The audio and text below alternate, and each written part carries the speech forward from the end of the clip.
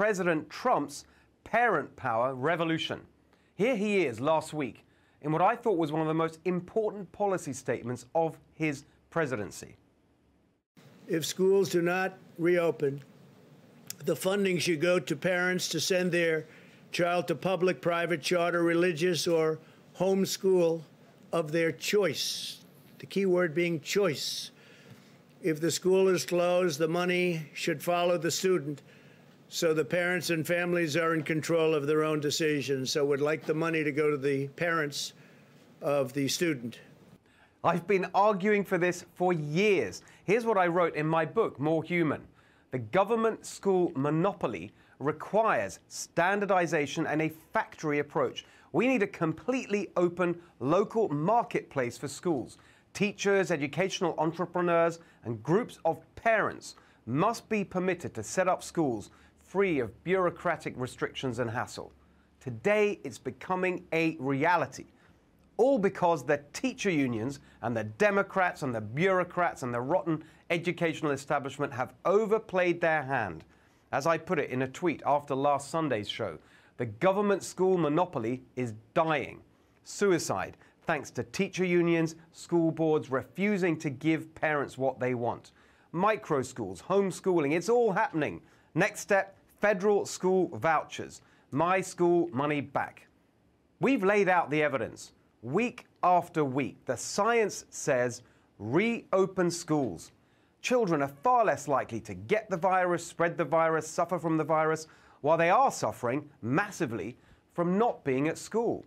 But the exact same people who lecture us about following the data, who call you a science denier if you disagree with a single aspect of their ever more extreme environmental agenda, well, they are the science deniers now, keeping schools closed despite all the evidence that it's not just unnecessary for controlling the virus, but actively harmful to our children.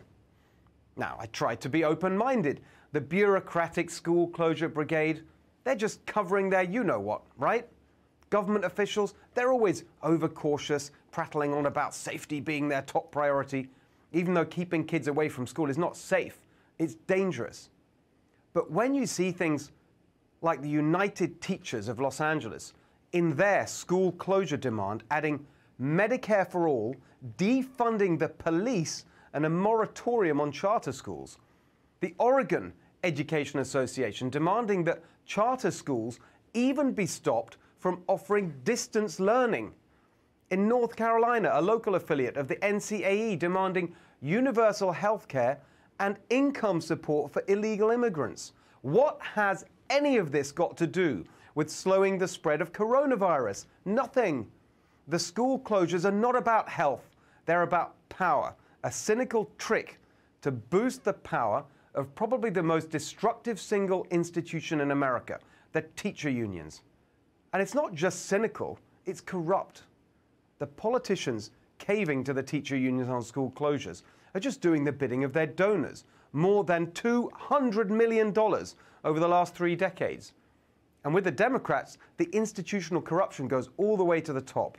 Joe Biden, throughout his corrupt career, bought and paid for by the teacher unions, including nearly $2 million since 2018 from just one of them. Here's what the unions got in return. You don't just have a partner in the White House. You'll have an NEA member in the White House. And if I'm not listening, I'm going to be sleeping alone in the Lincoln bedroom. No privately funded charter school would receive, or private charter school receive, a penny of federal money. None. In his platform, Biden pledging to kill a Washington, D.C. school choice program that helps poor kids go to college, over 90% of them Black and Hispanic.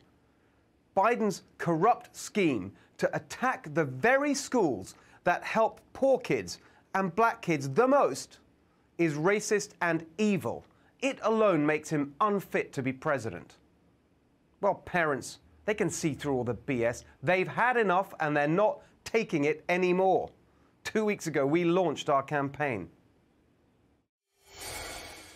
If your child's school won't open this fall, demand your money back. so you can find an alternative. It's your child, it's your tax dollars. Why should you pay for a service you're not getting?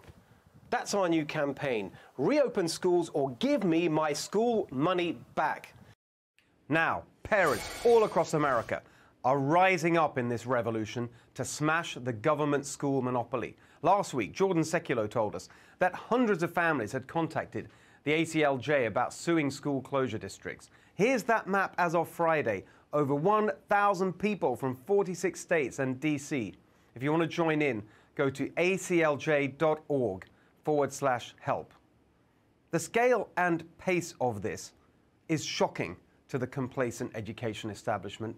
In this account shared by Bethany Mandel, within a 48-hour period, thousands of parents scrambled to online communities to put together homeschooling groups. There are reports of families teaming up to recruit teachers and form pandemic pods so their children won't go more months without a real education. Of course, the snooty elitists try to pretend this is all about rich white parents. It's racist to want to educate your kids now, apparently. How disgusting. For years, black parents have been in the vanguard of the school choice movement, as Thomas Sowell documents in his brilliant new book, Charter Schools and Their Enemies. As he put it himself, schools exist for the education of children, not to provide ironclad jobs for teachers, billions of dollars in union dues for teacher unions, monopolies for educational bureaucracies, a guaranteed market for teachers' college degrees, or a captive audience for indoctrinators. The left says poor parents can't handle school choice. How patronizing. One of the most inspiring sights of my life was seeing parents in one of the world's worst slums in Lagos, Nigeria, get together to fund a low-cost private school, paying just cents to send their kids there because the local government school was failing their kids.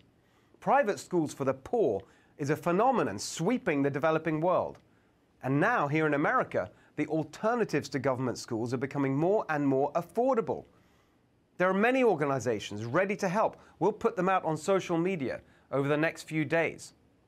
Because the cost of these innovative alternatives is falling all the time, a federal school voucher in the low thousands of dollars would enable millions of parents to escape the clutches of the government schools.